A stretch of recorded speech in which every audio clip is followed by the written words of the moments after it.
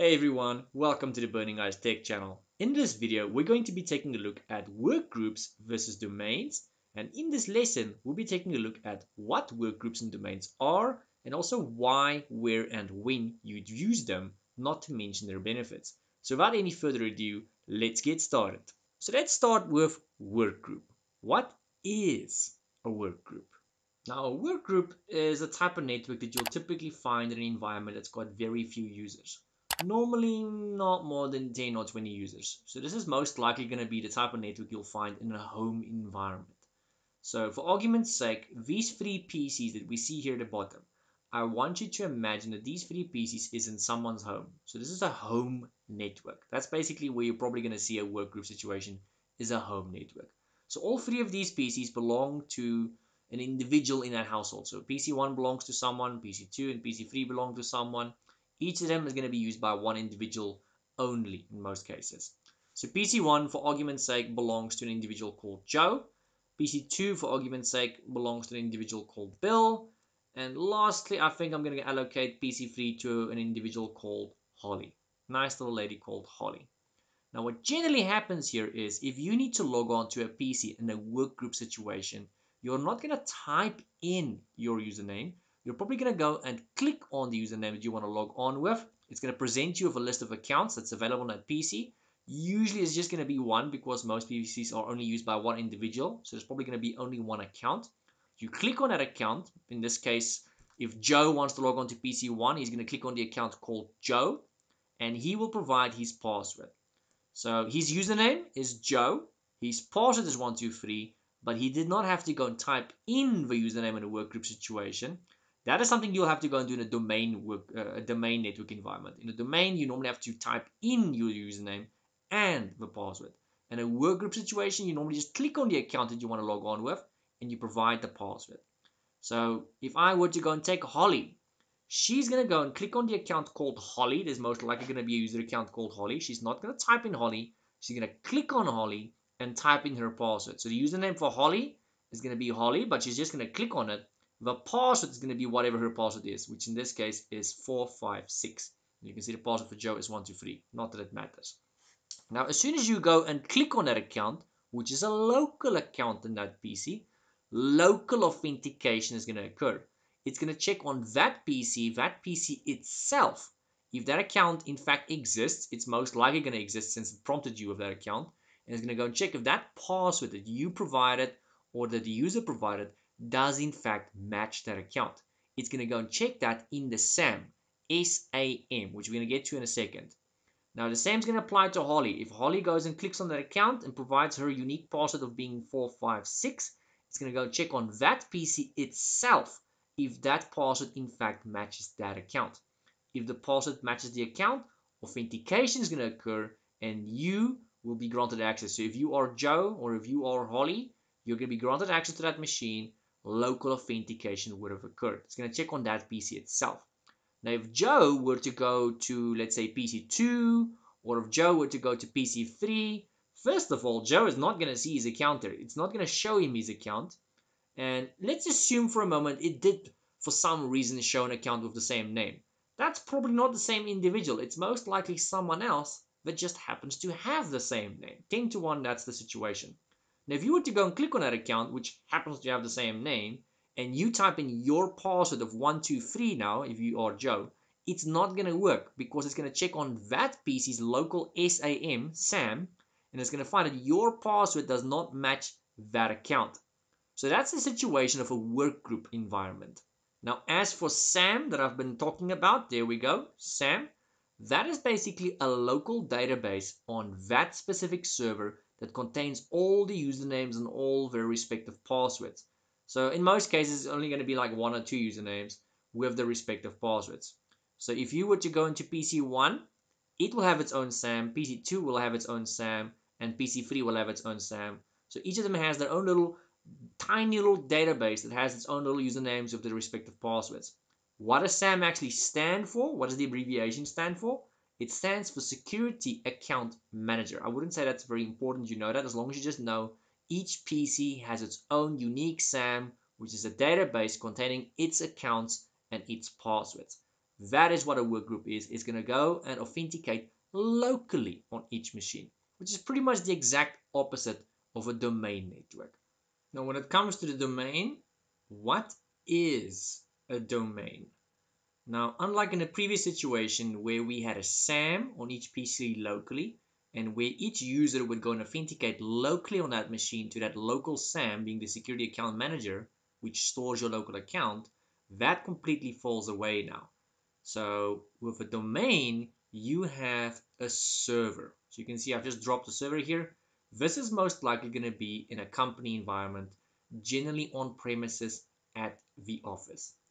Now this server is a domain controller. We just normally call it DC for short. It's a domain controller. And on this domain controller server, we normally have Active Directory installed, or the Active Directory software installed. Now, it's better known as Active Directory Domain Services. We just normally call it Active Directory for short. It can also be referred to as ADDS, Active Directory Domain Services, is what the ADDS obviously stands for. Now, this is a role you're going to have to go and install on a server. So if you've ever installed a role, this is a role. It's software you're going to go and install on the server, which allows you to go and manage all kinds of things regarding your network, including your user accounts and your computers, which is what today's topic is about. So we're not really going to go and focus so much on some of those other things today. Today we're focusing on the computers and user accounts and things like that, because we're doing a comparison between work groups and domains. So now, to give you guys an example, I'm going to go and use Joe here at the bottom left again. And previously, you would remember when Joe tried to log on in a workgroup environment, he would have to go and click on his account, his username, and provide his password. So similar to earlier, he's still going to log on as Joe, except now Joe is actually going to type in his username being Joe and type in his password being 123. I mean, in the workgroup situation, he also had to type in the password, but he didn't normally have to go and type in the username. He just needs to go and click on the account. Now he actually has to type in the account. Never mind click on the account. He actually has to go and type in his respective username, whatever that might be. And now, unlike earlier, it's not going to go and check locally on the SAM, the local little tiny little database, if that account actually exists and the password is correct. Instead, it's going to send that request up all the way here to the domain controller or your Active Directory. So that account does not reside or live in the SAM locally. It resides now in the Active Directory database, which is in the server. So what it's doing here is that PC, being PC1, is sending a request to the server, and it's saying, hey, I've got someone here that just typed in a username and a password. The username they provided is Joe, and the password they provided is 123. Does this account, first of all, exist? And does the password match the said account? Now, the workgroup situation, it wasn't a matter of does the account exist, because it already prompted you with an existing account. You simply just need to provide the password. But now it's also a matter of does the account actually exist, because you also have to manually type in that username. So your PC, being PC1, is asking the server, hey, does this account Joe exist? And the server's going to go and check and check and check and say, yup, you know what, this account does exist. Now PC1 is going to say, okay, great stuff. Does the password 123 match that account called Joe? The domain controller is going to go and check and check and check and say, you know what, yep, it does in fact. And if that is the case, authentication is going to occur. So PC1 would have been authenticated, or Joe would have been authenticated on PC1. And now Joe has access to that server, being the domain controller, and depending on his privilege and roles and permissions, he would potentially have access to other servers and other PCs on the network. Now, with regards to that server we have there at the top, that domain controller, that is normally a Windows operating system you can go and install there. More specifically, Windows Server. Server 2008, 2008 R2, 2012, 2012 R2, 2016, 2019. I mean, I think you guys get the idea. So with one of those server operating systems, you're going to have to go and add a role. A role is not something you can go and install on a client operating system like Windows 10, for argument's sake. That is something you can only do on a server operating system.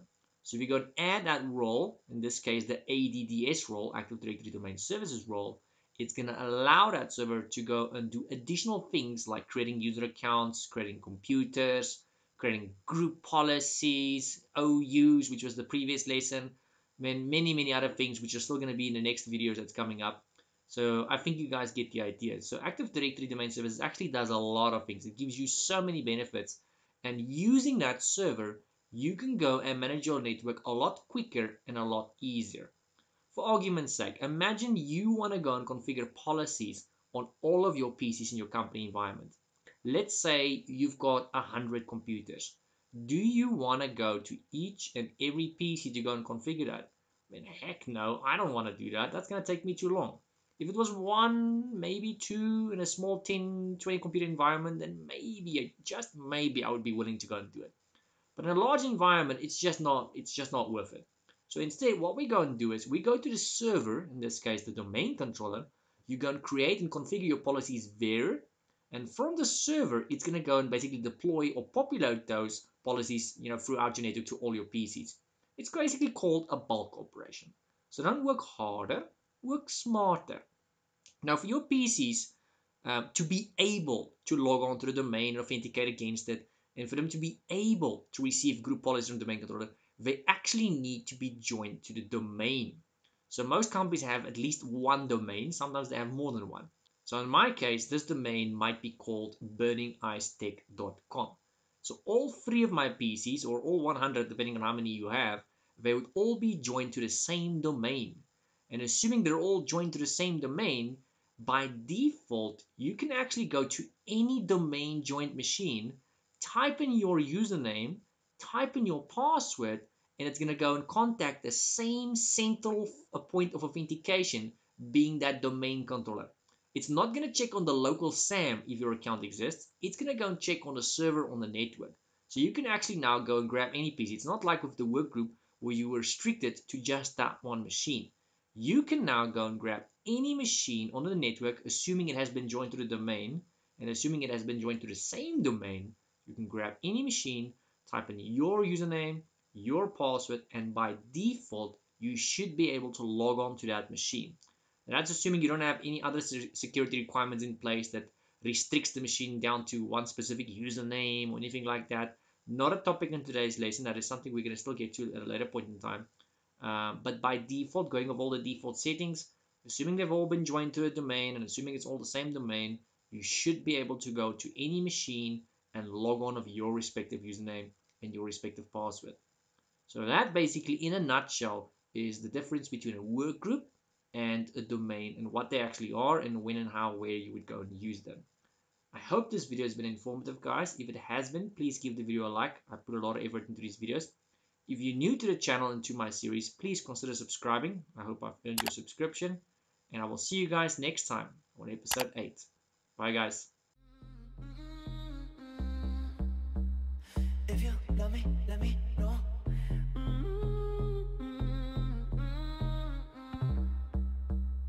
If you don't, then let me.